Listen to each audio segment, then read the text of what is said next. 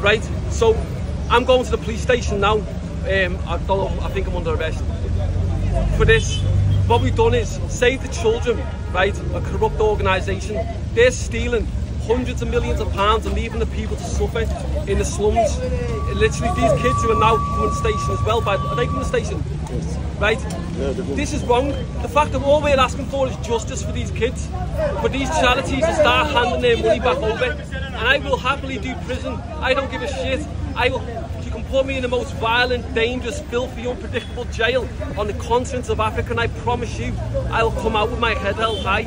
And we can't be broken. The TPR cannot be broken. And if it means us being arrested in jail for our rights, but rightfully what these kids deserve, which is to be treated properly and not to be living on the streets at the age of 8 because of these corrupt charities.